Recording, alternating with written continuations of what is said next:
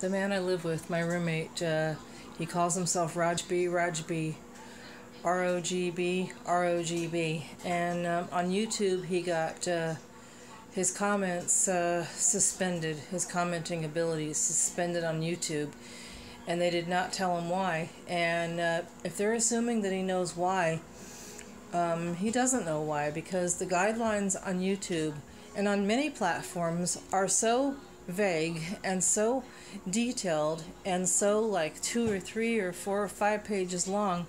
It's hard for us to read those guidelines.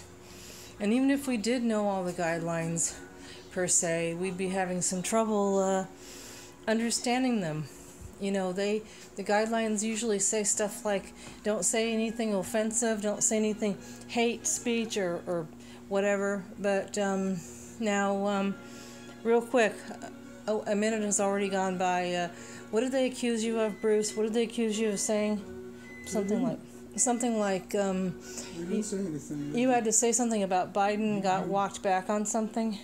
President got walked back. That's what I said, but they didn't really give me anything specific.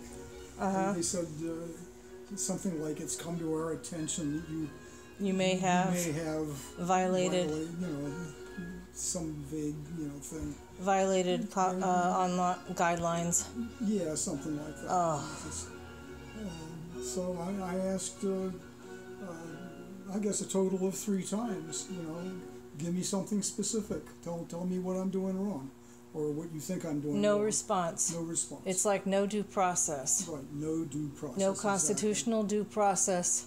That's like being accused of a crime you didn't know what you did. Yeah, it's like a little minor justice system without due process. You have a right to know what you're charged with? Yeah. Okay, I gotta go now. And gonna be putting this up on YouTube and Clapper. Shame on our systems.